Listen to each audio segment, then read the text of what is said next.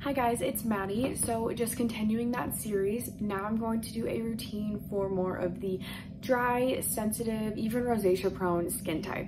So a great cleanser for you is going to be our Rosa Clean Creamy Cleanser. This one is really hydrating. It still takes off all of the oil on the skin, makeup, everything that you have on during the day, but it's going to be nice and gentle for your skin.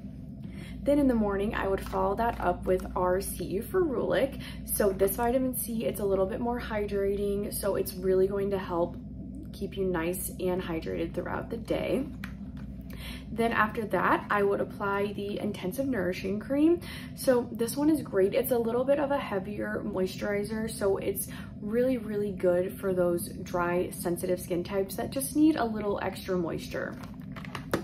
And then I would do the Daily Tinted SPF from Epionce. This one is awesome. It's a little bit hydrating whenever you put it on. It does cover similar to like a foundation, which is great. Then you don't even have to worry about makeup or anything. You can just put this on. Then at night, for your exfoliating product after you wash, I would do the Rosa Peel Pads. So I know that our dry skin types, rosacea skin types, they have to be careful about what they're putting on their skin to exfoliate it. This one, it has niacinamide and mandelic acid, which are both pretty gentle. So it's still going to exfoliate that skin without overdoing it for you. All right, guys, thank you.